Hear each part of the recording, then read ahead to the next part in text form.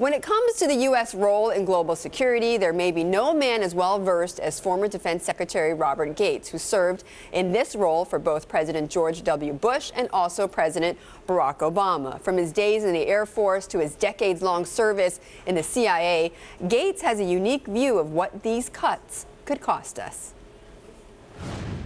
It doesn't take into account that you're already halfway through the fiscal year.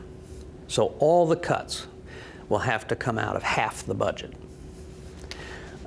Second, they're on a continuing resolution from 2012, so the budget's already been cut compared to the president's request by virtue of having to continue forward in 2013 with what they had in 2012.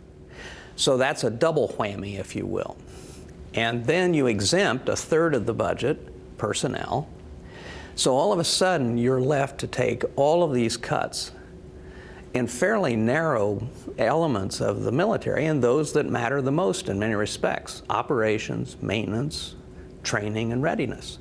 So that's where the costs come in. And I've read all of the commentary about the Harry S. Truman not deploying and delayed maintenance of Navy ships and Air Force cutting flying hours. I mean, these are real things, and they're real choices imposed by the service chiefs to try and meet these demands. And what people don't understand is there is then a trickle-down effect to the littlest post and Navy base in terms of everybody just tightening up. So there's no money for anything. Mm-hmm. Because of all the uncertainty that's associated with it. So even where decisions haven't been made, the doors are closing because people want to make sure that they don't get caught short.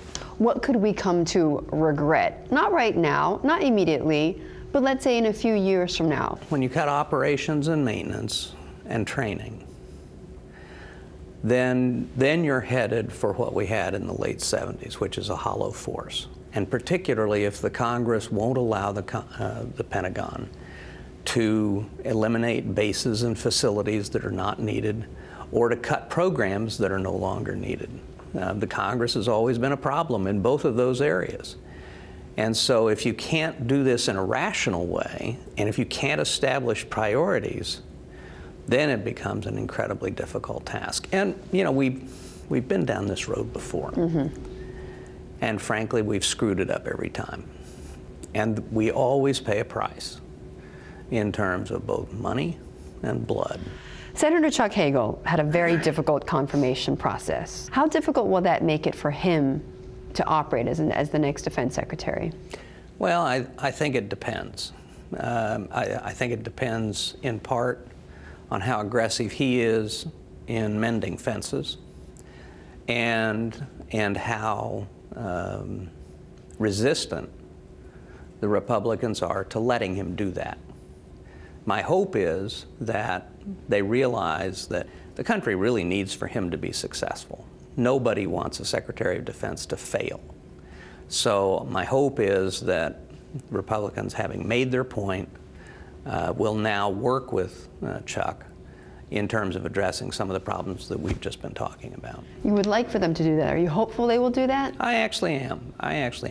Most of them are pretty serious and responsible people. There's no benefit to the country, and I think there's actually no political benefit to continuing to create problems for him or to continue to criticize him. The point's been made. Let's now move on, and let's do the best thing for the country. And I think they will do that.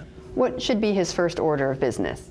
I think the sequestration went into effect the day after he became secretary. So obviously the budget and how to administer these cuts and how to try and protect critical military capabilities will be the first priority. But then developing a strategy for dealing with these cuts over the longer term and establishing priorities to the best he can with the president and with the Congress, I think will be his biggest challenge. Mr. Secretary, we're going to be completing our withdrawal from Afghanistan by 2014. What kind of U.S. presence should we have there? I think we have to have an ongoing presence of some kind, and I think we have to continue to provide assistance to the Afghans. What people forget, when the Soviets pulled out, the Afghan government and army actually did reasonably well for about 2 years until Soviet aid ended with the end of the Soviet Union. And then's when the Civil War really got going. I think after all of the blood and the treasure that we have expended in Afghanistan, it would be a tragedy not to get the end game right. What keeps you up at night? Well, now that I'm no longer Secretary of Defense, very little. That's comforting to me.